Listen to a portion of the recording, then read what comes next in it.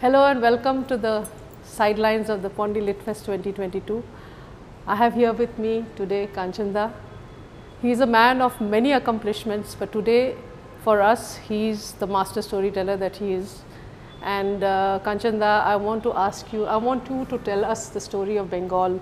To begin with, we all have this nostalgia about Shonar Bangla. What is this Shonar Bangla? When was Shonar Bangla? When was Bangla Shona and what happened to it? Well, historically, what we know as Bengal today, even if you were to add the eastern part of it to it, Bengal was much bigger. Odisha was a part of it, Bihar was a part of it, Assam was a part of it. So you had the Bengal presidency. And the idea of Shonar Bangla was essentially about a very fertile Bengal, a fecund Bengal. So this was a Bengal which sustained everybody. So essentially the reference was to Bengal's agricultural wealth. Every bit of land was cultivable. There was no fallow land, and the river Hooghly and then Podda, and then it was basically a region irrigated naturally by rivers, and a land which produced more than it could consume. So that's why it was also the region which saw foreigners eyeing it. I could go back and talk of Bakhtiyar Khilji's attack on Bengal, his conquest of Bengal. But in a way, the reason I mention it is also the decline of a prosperous Bengal. Now, prosperity in those days was not how we look at prosperity. Prosperity in those days was that I have land, the land produces, I live on the land. And it was a self-sustaining community like any other part of the country. So when the conquest of Bengal happens, that is when we also see the introduction of revenue systems, tax collection, revenue collection, and often it was extortionist. And if you look from between say 1204 and 1757,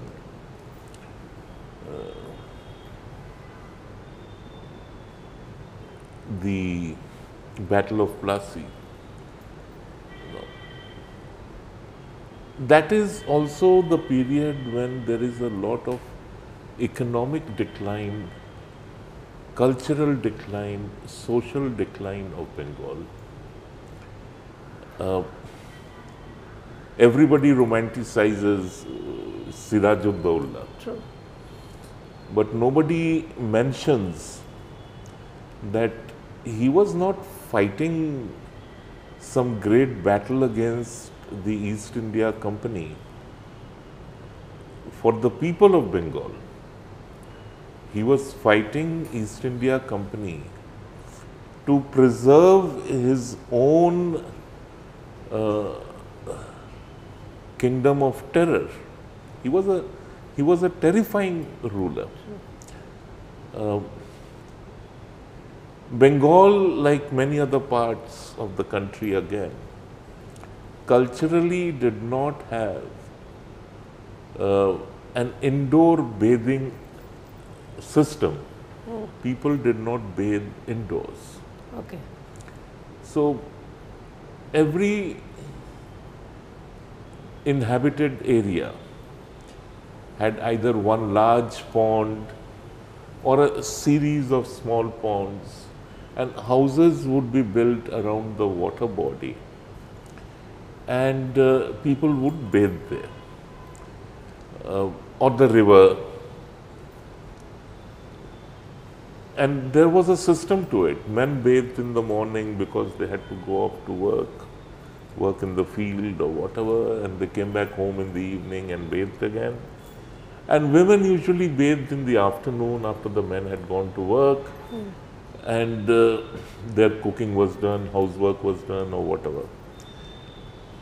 Now, Siraj-ud-Dowla's men would, on horseback, they would go from village to village looking for young women, girls, who would come out to bathe in the pond or the river in that afternoon period when there was nobody around. Pick them up and take them back with them. And that is how women in Bengal stopped bathing outside the house in many parts. Or they bathed after their menfolk returned. So these small changes in social customs, cultural practices,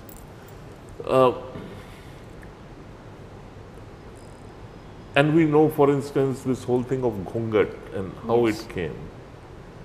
That's the way it came in Bengal also. So the point I'm making is that the land saw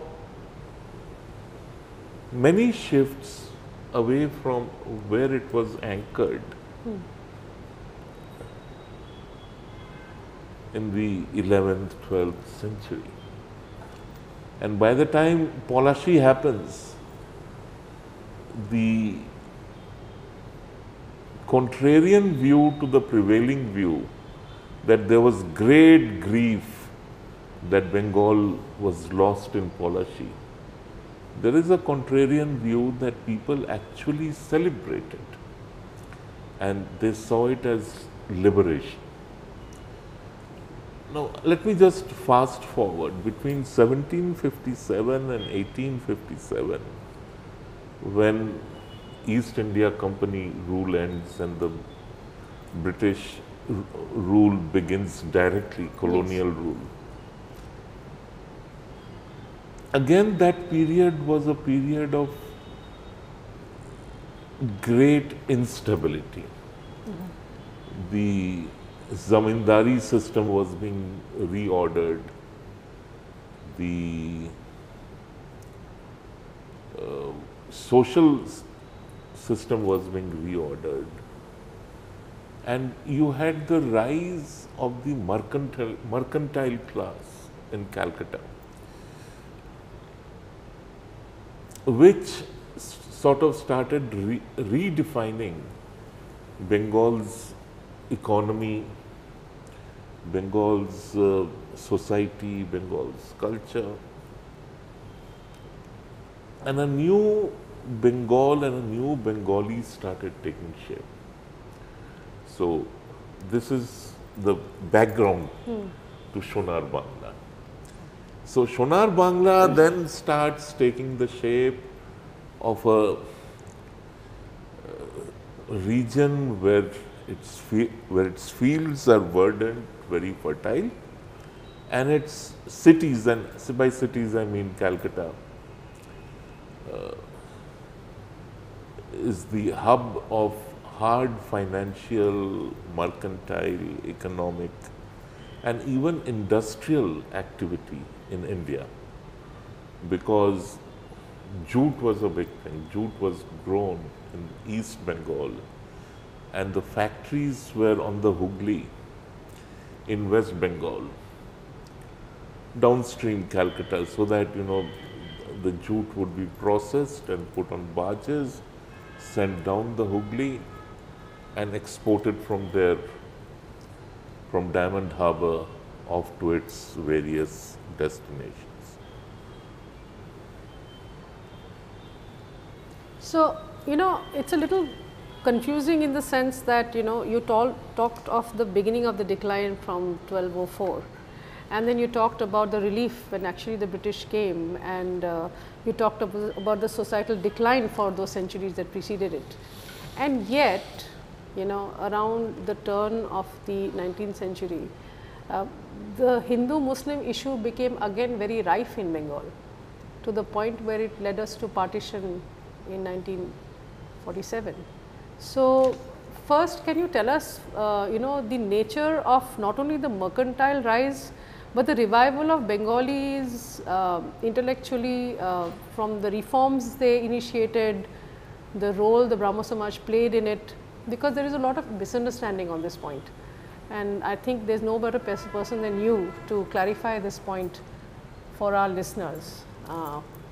We have a strange habit of demonizing our heroes. So, I think there is no better person than you to set things on record correctly. No, then we also end up demonizing others. But as more and more Bengal, the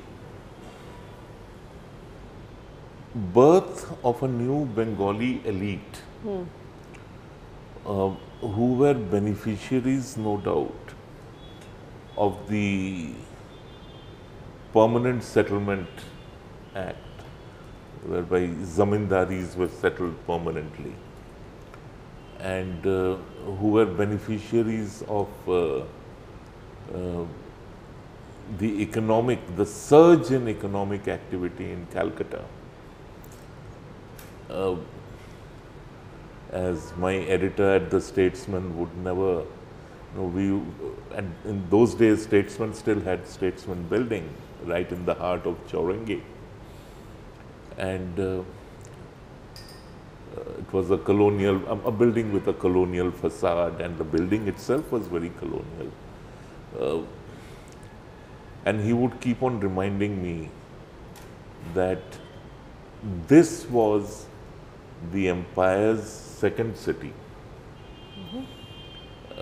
The first city was London and the second city was Calcutta. The point being that this was the city which in many ways sustained not only the colonial economy, the colonial systems economy, but also the Indian economy. Decisions taken in Calcutta impacted everybody.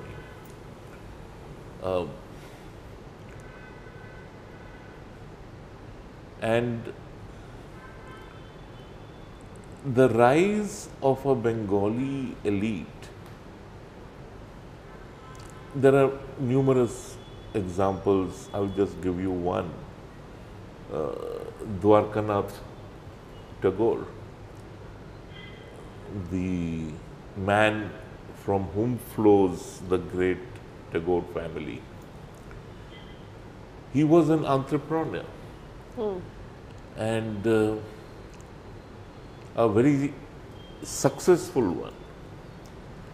He wore diamonds on his slippers, and there were many others like him. You had the Maliks, you had others, and it was important in a sense that they then became benefactors, patrons and sponsors of the arts. Now, if you look at the Bengal Renaissance, there's no single one Renaissance. I mean, or single one person who leads or births the Renaissance. Begins with Ram Mohan Roy. Raja Ram Mohan Roy himself came from a very wealthy family, and he marshaled his wealth into creating or into birthing the idea of enlightenment. Now, he was a person of his times. Everything that he said, everything that he did was not without a flaw. True. And despite that, what he does is to encourage others to rise intellectually, to sort of show the world that we are not an inferior race. And then there is a sequence of personalities. Somebody like Ishwar Chandra Vidyasagar. Now, Ishwar Chandra Vidyasagar, he was a Sanskrit teacher. He was a Sanskritist, he was a teacher, and he was also the person who devised modern Bengali prose. But that by itself was not enough for him, because he felt that with so much knowledge, what do I give? Not just another class in Sanskrit grammar or a lecture on Bengali prose. He fights for widow remarriage. And he fights that battle against a great array of traditionalists. The conservative is the wrong word over here, but because he himself was a conservative. So that he fights that battle and he wins it. And widows in India, they get the right to remarry. You have Michael Madhusudan Dutt. His amazing composition. It remains unparalleled. You have, although he was not a heavyweight, or he would not be considered a heavyweight thinker or intellectual, but just a rebel like Henry de Rosio. Yes, true. So it's a long list, and we somehow think only in terms of Bankim himself. Exactly. Bankim Chandra Chattopadhyay was someone who revolutionized the idea of literature, of Bengali literature, that it can go beyond the traditional form and become a very powerful force of change, social change, political change, cultural change. Anandamot, people often think that Anandamot is actually directed against Muslims. No, it is not. I mean, sorry, you have not read it, you don't understand or get the backdrop of the novel. Now again, we come back to where we started. There is so little written or told or taught about specific instances of our history. The Sannyasi revolt. Yes. Now, why did you have the Sannyasi revolt? what happened,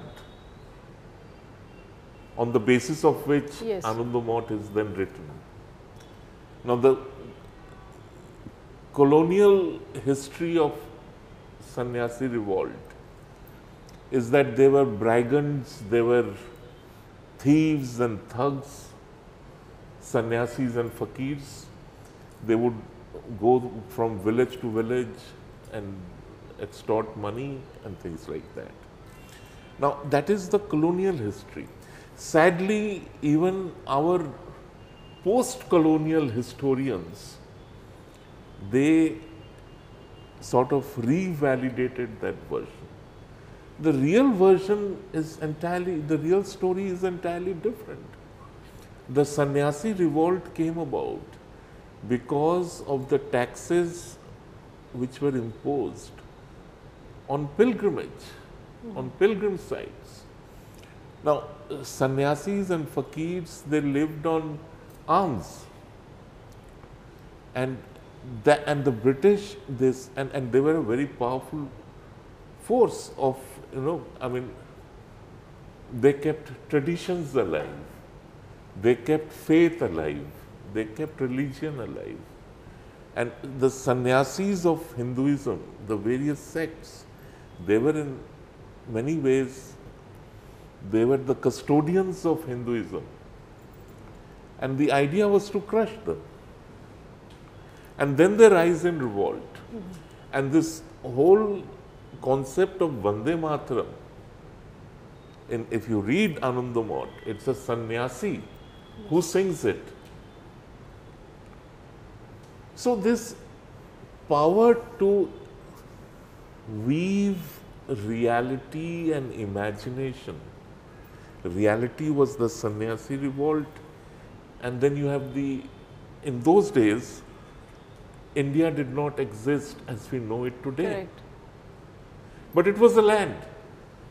And although Bankim would not have traveled from Kashmir to Kanyakumari, in his imagination this land existed. And then that whole idea of nation, nationhood, nationality, and your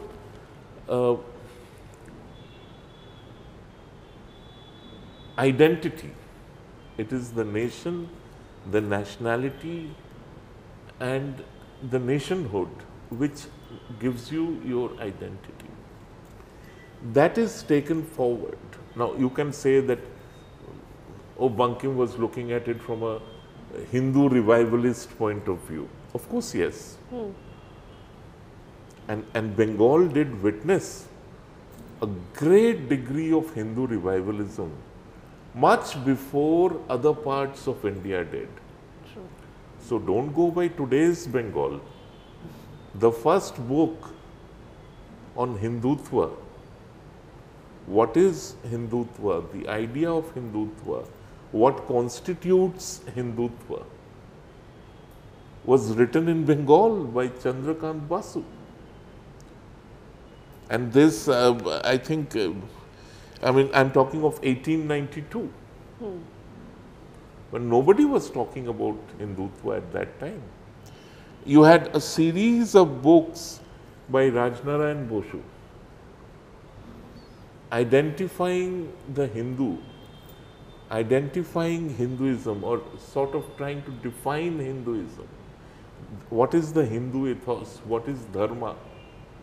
And then all of it then again gets further distilled in the Brahmo Samaj. So if you keep out the malignant diversions, Yes. which came in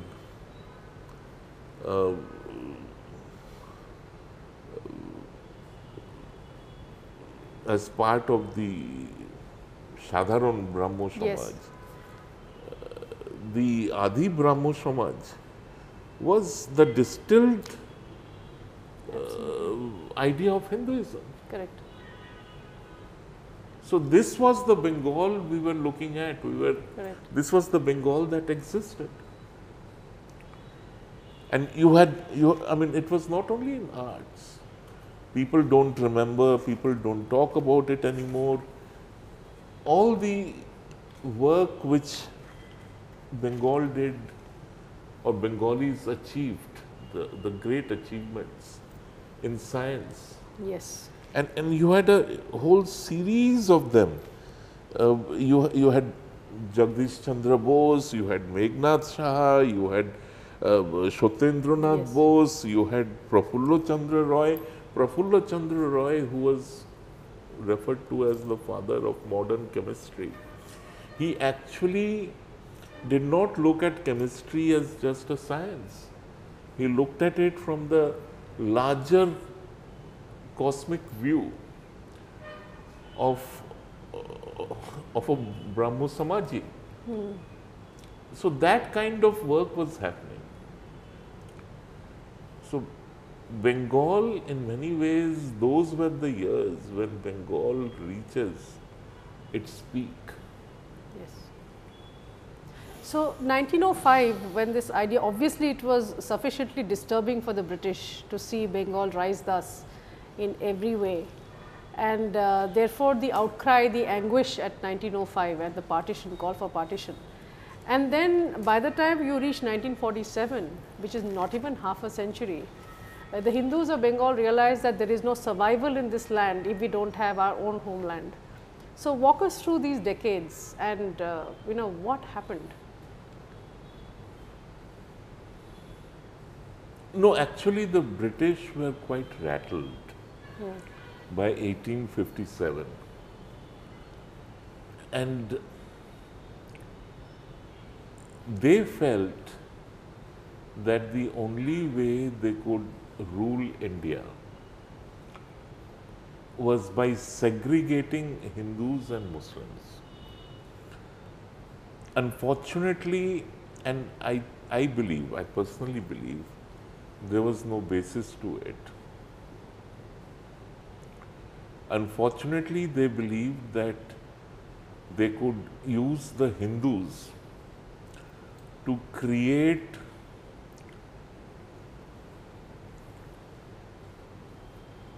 a large native support base, and the educated Hindu would be a clerk, the educated Hindu would be a magistrate and things like that.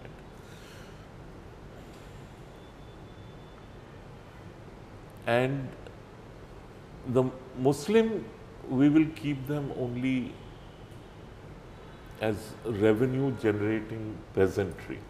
Okay. And the partition of Bengal which happens is, of course, it becomes a communal partition because East Bengal was always Muslim majority. And East Bengal was also the peasant dominated part of Bengal. Apart from Dhaka University, you really hadn't much going. And the other Bengal was mercantile Bengal and was also seen as Hindu Bengal. And the movement against the partition, it sort of also coincides with the Swadeshi movement, of the rise of the Swadeshi movement.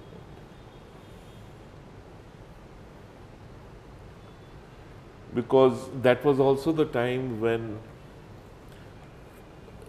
increasingly Indian produce was being swamped by British produce. It coincides with the Swadeshi movement, and that was also the time when the British had become very aggressive Yes. in dumping made in Britain goods on India. So you had fabric produced in Lancashire mills being shipped all the way back, and this is produced from cotton which is exported from Yes, India the raw material went. to Lancashire. It is, they make it into fabric, and then they again ship it back to India. And this whole economy was destroying India's indigenous economy. So we think of Swadeshi as something like, you know, an aggressive rejection of foreign goods, but it was emotionally much more deeper than that. True. So if you, like in Bengal, how it impacted. Remember there was that song, Mayed Dewa Mota Kapor Yes. Matha. Yeah. That the whole idea that I am used to wearing a dhoti or a sari which is produced on handloom, or something as simple as the gamcha.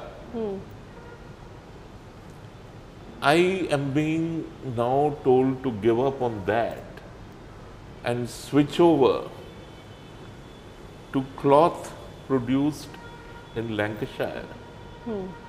How can I do it? I mean, True.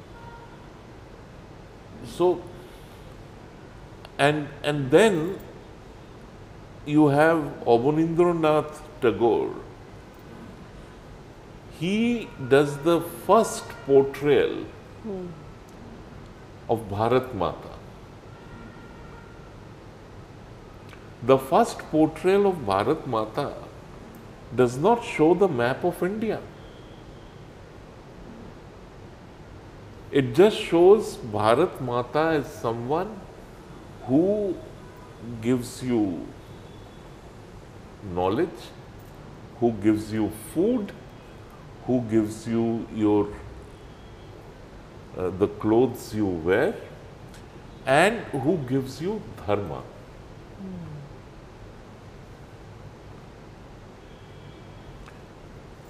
And she is shown or depicted as a renunciate in a Gerwa Bostru. And often when people say that Tagore was against nationalism, they are fools. So Tagore's views on nationalism as he has written them was very Eurocentric.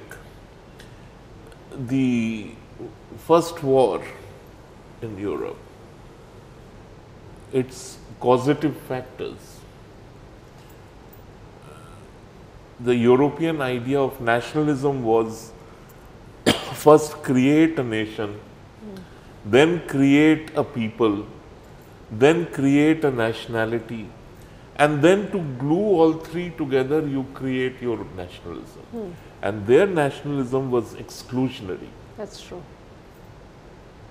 To this day, actually, the term is misconstrued and therefore I think pilloried, because they conflate the European nationalism with what we legitimately. They do it purposefully. Exactly. They do it purposefully, but we shouldn't get distracted. We should not. And what we call nationalism, I mean, Europe, no country in Europe, in fact even America, these are not civilizational states. Not at all. We are a civilizational state. Our nation was not defined by us, by cartographers. Our nation was defined by our civilization. And our national identity is defined by our civilization. True. So we have civilizational heritage, which gives us a cultural identity, which in turn gives us our national identity. And broadly speaking, this is our idea of nationalism. And if you look at Tagore's writings, which begin just before the partition of Bengal and through that,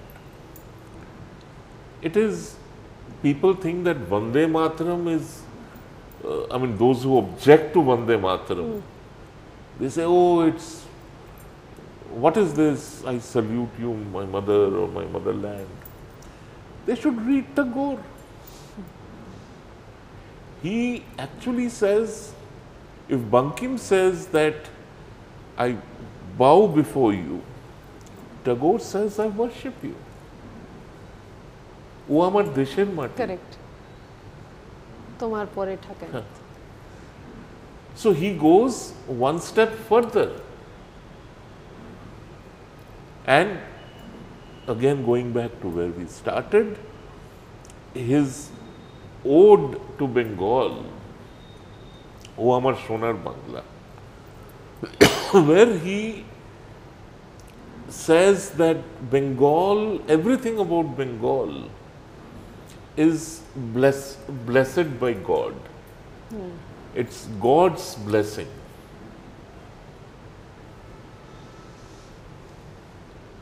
And then, of course, that idea develops further. And those who have read the full I was composition just coming to that. of The national anthem. the national anthem, the 5 stanzas. What a magnificent, I mean, every time I read or listen to them, it's a, for me, it's a very emotional experience. True. In fact, you know, that translation exists. It's easily, you can find it easily on Google, and every time you have these wrong notions about who the national anthem was addressed to, read Kanchan Das translation, and you will not even have the slightest doubt as to who the Adhinayaka is. You know, there is absolutely no ambiguity in that space at all. All that is bunk. Yes, you know, but this is a recurring. No, that was leftist bunk. Yes. How it started, because they could not tolerate the idea of nation taking precedence. Correct. Over ideology. True. Yes. So here we have then this whole thing of Rakhi. Rakhi as a protest against the partition. Sure. Now that was 1905, 1911, and then it goes behind us. But the real sorrow and grief begins in 1942-43. Now ask. Yes. So yes, between 1943 and the famine that we all know, 4 million people died. To the partition of Bengal, and Kanchanda, here I will dare ask you to tell me your story. You know, because I'll tell you why. Because the Punjab story has been written about a lot. The Bengali story, I think much to our detriment, has remained somewhere locked within our hearts. We have not documented it sufficiently, we have not spoken about it. Films haven't been made sufficiently enough that are of wide acceptance. I understand Ritik Ghatak and all of that, but you know, why is it that Bengalis of today and Indians of today have forgotten that there was a partition in the East, that there was an unfinished business of, you know, exchange of population? There is, it is even my own grandparents, you know, why is it that they did not tell me these stories as I was growing up? Why have we kept this tragedy so locked up? No, again, to just put a very quick context to it. You have the famine of 43, devastating famine. Man-made. And it was a man-made famine. So it was Churchill's policy which led to it. But Alo, it's also true, equally true. Maybe if not equally, but it's also true No, the reason I mentioned the Bengal famine is that, of course, it was Churchill's policy which led to it. It was True. evil. There was very poor data keeping those days, and in any case, the poor didn't matter. So, we really don't know how many died. 3.8 million, 4 million, 2.1 million, various figures exist. But we know that a humongous number of people died. And there is photographic evidence of children dying on the streets of Calcutta. You know, as usual, people migrate to the cities. People of children dying in the streets of Calcutta, of men and women dying on the pavements of Calcutta, dogs eating their bodies and things like that. So this crime happened. Now, there are two parts or three parts to this. One is whatever the British government, the colonial government did, unforgivable. The second part is that there was a lot of black marketing happening, hoarding and black marketing, because there had a separate entrepreneurial class had come up of hoarders during the war, who would hoard and then they would, and this spawned a huge black market. And this was on everything from medicines to clothes to essentials to food. So a lot of people hoarded rice, which could have actually saved many lives. So that resentment then not only stays back, it shapes the events of the 50s and 60s and 70s of Calcutta. And the third factor was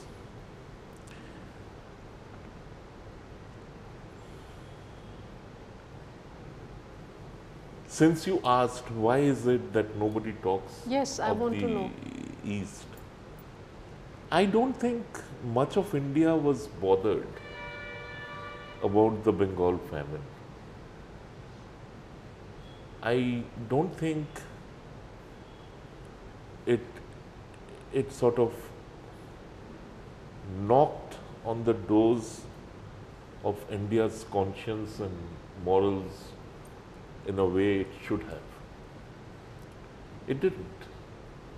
And that's the fact. Otherwise, India at that time, by then, Indians had become rich enough. By Indians, I don't mean Indians per se, but you had traders, you had merchants, you had businessmen, you had business houses, you had the villas, you had, I mean, I'm not taking names, but I'm just giving examples. Yes.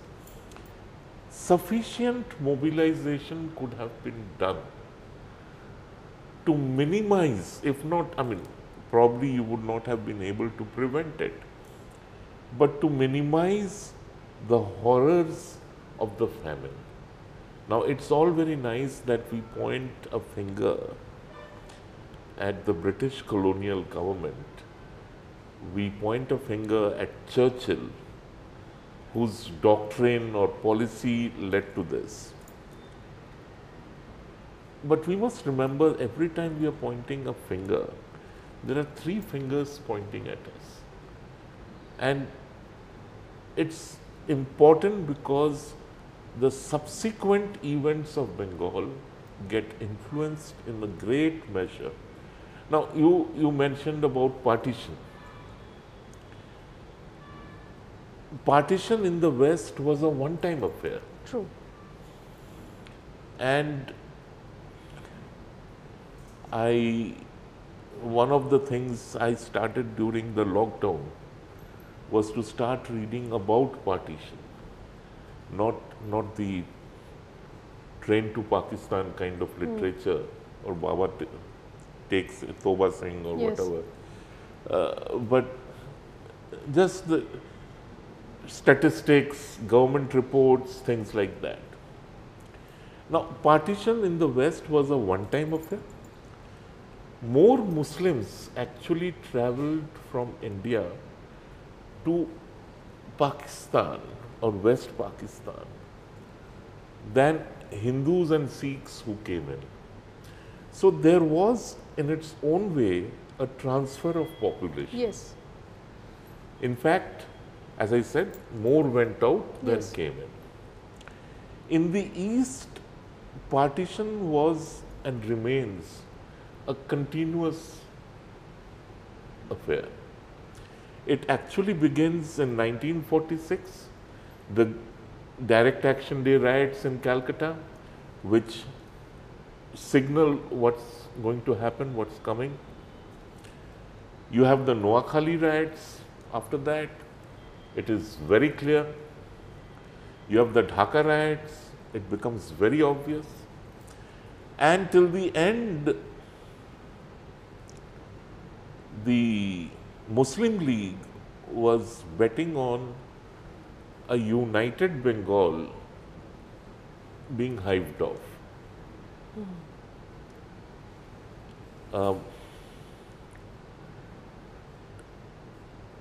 And this is something which they hoped would happen. Pakistan was called Pakistan, but its eastern part was called East Bengal. Yes. Pakistan's governed East Bengal. It's only in 1952 or 54, I am now forgetting, that East Bengal gets renamed East Pakistan. as East Pakistan. Okay. So they kept on dreaming that this partition of Bengal is artificial. All of Bengal will come to us. Let's wait for that. And Jinnah's reference that this is not the Pakistan that I wanted, or then he goes on to refer to it as moth-eaten Pakistan. This is what he meant. Calcutta was very much his desire. That is what they wanted. Exactly. Now, you have people, refugees coming in since 1946, 47, up to 50, 52, 60, 71. And even today, Hindus are migrating out of what is now Bangladesh. And yet, if you go in and if you do a Google search, I will give you a very simple test. Say, just search for India partition 1947 pictures. Show me one picture of refugees coming in from East Pakistan or East Bengal. They just don't exist. And that's why we were the nowhere men. So nobody heard our story. Nowhere people. Nobody heard our story. And just two, three more quick points. From Delhi, the western part was closer. The view was more clear of refugees coming in, etc., etc. So Delhi's response was also that much more in terms of relief, in terms of aid, assistance. And those coming in from the east. And for some strange reason, Jawaharlal Nehru had a great, intense, bordering on hate, dislike for Bengalis, minorities, or concern over minorities in West Pakistan. The driver behind the Nehru-Liaquat Pact was Nehru wanted Bengali Hindus to stop coming in from East Pakistan. He puts them in camps which are called permanent liability camps. Yes. Oh God, that term. So you had PL camp 1, PL camp 2, PL camp 3, like that. He labels them as permanent liability. Now, if I just think of it, 75 years ago, he was calling Bengali Hindu refugees a permanent liability. And what was the cost of that liability? All they were entitled to, first of all, most people don't know that refugees were not called, or officially they were not recognized as refugees. On official records, Bengali Hindus who came in, they were recorded as migrants, as if they came to see Calcutta High Court or the Christmas tree in Newmarket and then forgot their way back.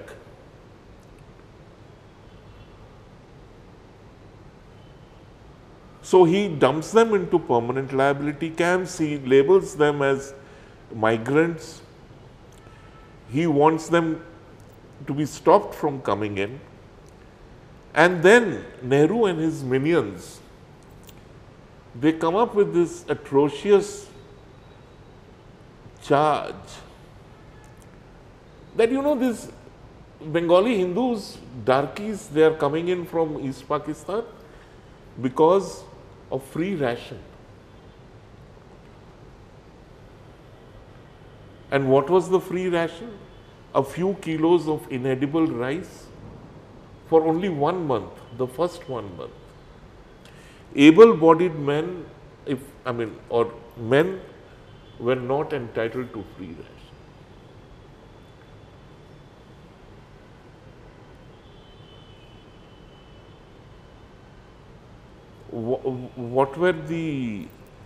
What were Hitler's concentration camps actually called? Labor camps. Labor camps. A reading of history or records of that time will tell us Nehru's government orders that all these PL camps have to be shut down, and we must now put them into labor camps. And labor camps are set up where you have to work. You come with only the clothes on your back. You are famished. You don't know what the future holds for you. You are made to work for 1 rupee a day.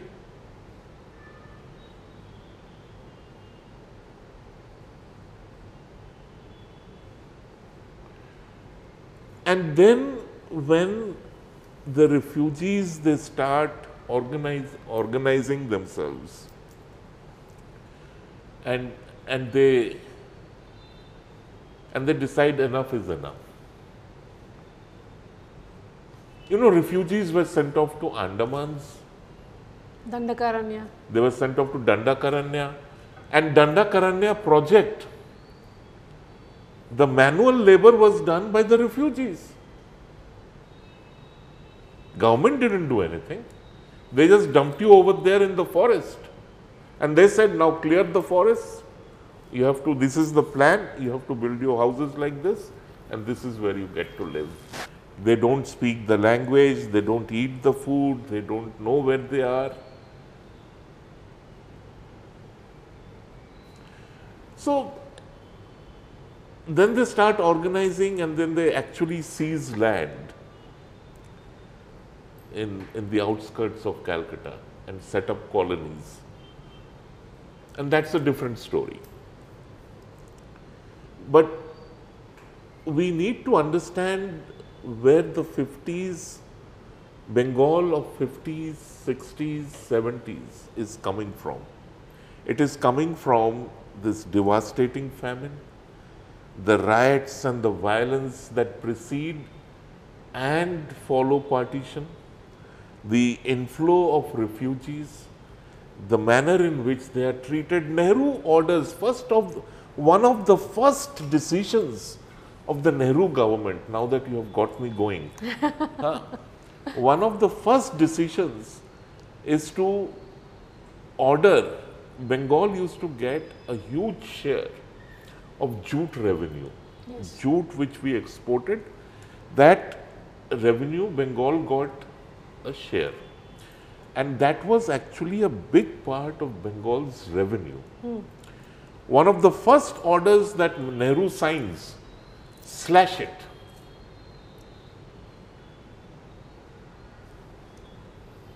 Let the Bengalis starve.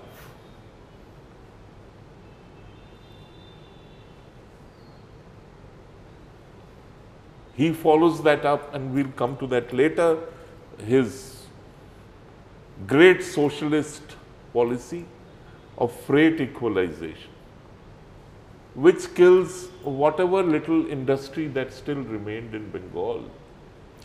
Freight equalization, what it did was, supposing you set up a steel plant, Durgapur steel plant, and you were carrying coal from Dhanbad to Durgapur, it would cost you the same as carrying coal from Dhanbad to Kochi. Yes. What sense did it make? Correct. Now, nobody actually set up a steel plant in Kochi, but what happened was that it helped kill the steel plant in Durgapur or discourage others from setting it up.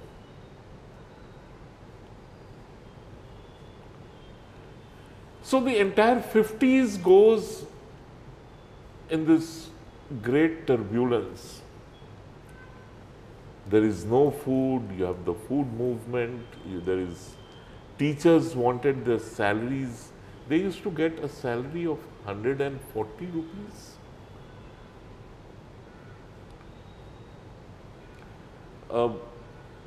You had the teachers' agitation, you had the food agitation. 60s was a political meltdown for Bengal, and it also marks the rise of the left. So, left piggy rides the great resentment and seething anger. There's agrarian anger, there's industrial anger, there's urban anger, there's everything is in ferment. And left just sort of rides the wave and is ascendant. And by the end of the 60s, when Jyoti Basu comes in, he lays down the doctrine which finally leads to the collapse of Bengal, industrial Bengal.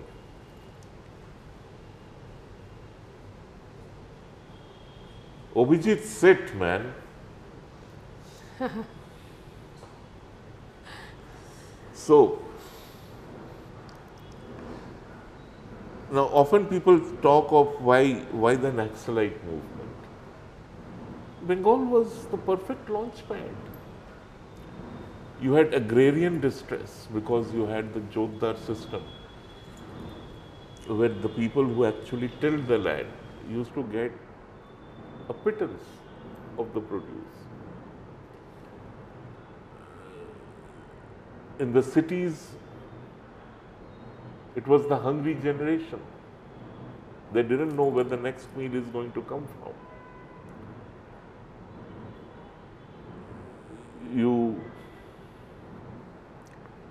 The collapse of industry, all of Howrah was actually, it had a large number of industrial units, including the Ambassador car, which used to be made in the same district. No, it wasn't really the same district. You had to go up, and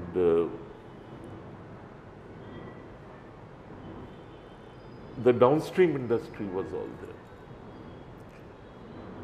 And it was referred to as the Sheffield of the East. all that died. The jute mills started dying because West Bengal didn't grow jute. By then, of course, the demand for jute had also declined. Mrs. Indira Gandhi's fatwa limiting foreign ownership. So all these were companies were British companies, or I think there were some American companies also which had ownership shares. So all that came to an end. And then you have the Naxalite movement. You have the collapse of the United Front governments, the rise of Siddharth Shankar Ray, and a very torrid Congress rule. And then, of course, the left front comes in after the emergency. And unfortunately, while they did great work in agrarian reforms, which ironically came back to bite them, because the very people whom they had empowered through agrarian reforms, and they had moved up the prosperity chain, they became the obstacle to Singur. Yes. I mean, they wanted the Singur land to be sold, but the people whom they had then hired to till their land, they said, we are not going to let you sell the land.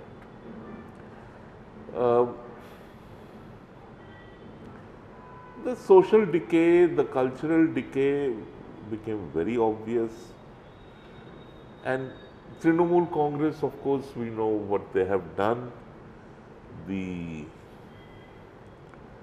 revealing sight of so much money and gold recovered from the moles or favorite mole of a Trinamool leader, the number 2 man in the party.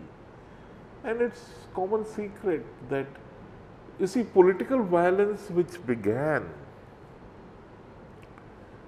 as a defensive mechanism became offensive with the rise of the left in Bengal. And now, of course, it has been totally weaponized, where anybody who says anything against the TMC, you are either killed, or you are raped, or your house is burned, or your family is chased out.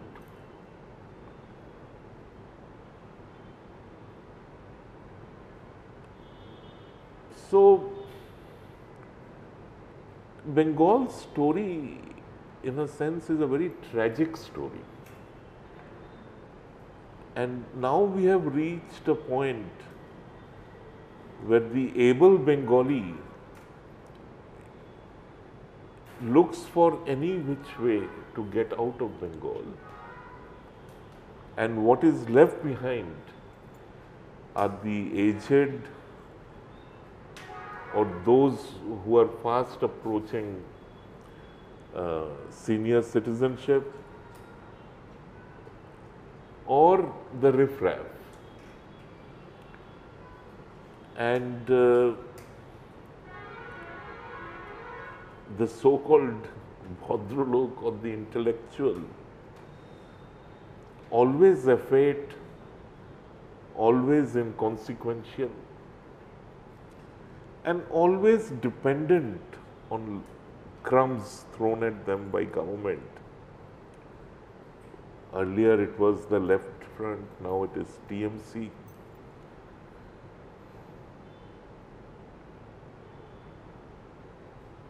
So they would do anything to protect their own existence. And that do anything includes selling their soul and their heart for their next meal. That is what Bengal has come to. True. So, Kanchan, I will not really push you in a tight corner to give us solutions for a resurgence, because that is for all of us to find out. It's almost impossible. At this point, it looks pretty hopeless. But I wanted this testimony to come out. I wanted to record this and. No, Alo, sometimes I have wondered, it's not that I have not asked myself this question, that I say this, but what have I done?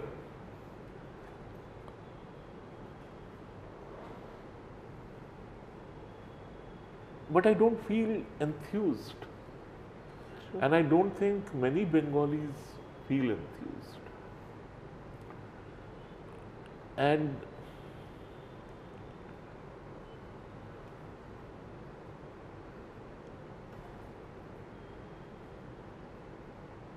I guess geographies, they go through cycles.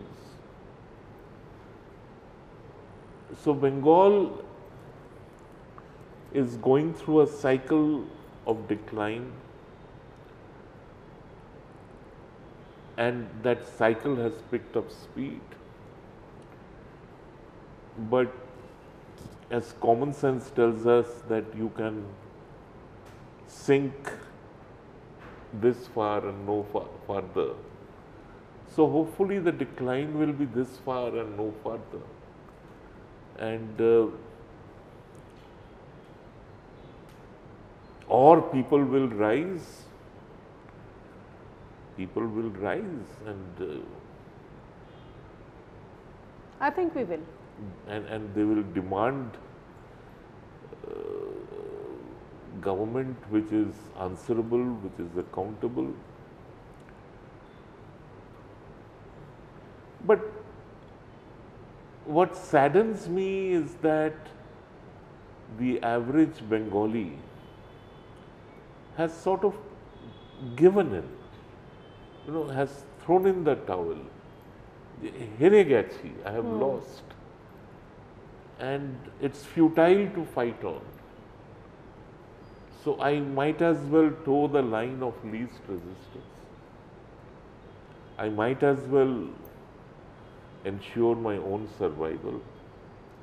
And devil may take the hindmost. Which is worrisome, which is unlike many other states. True. But Kanchan, I think I would like to end on I would like to, project my hope, maybe because I've been a Probashi all my life, but this Probashi romanticism. No, it has caused greater damage. No, but you see, there is compulsion that drives people out of the state by our own statements. Mamata Banerjee, she reads out endorsements by someone living in California, someone living in Scotland, someone living in Berlin. See how good we are. So this Probashi Bengali notion of a great Bengal. No, it's not a great Bengal. I think the Probashi understands but probably feels helpless, but then has the right to hope. No. It's human. It's in human nature to hope. That's true. So Kanchan, I'll have to stop here now. Thank you very much for your testimony, and this is what I wanted, and I'm so glad you spoke to us. And we have with us this story of Bengal, where it was, although and I don't where know we how have many come people to. Would be interested. No, I'm sure they will be. And thank you so much for talking. My pleasure. Thank you. Always a pleasure to be with PLF. Thank you.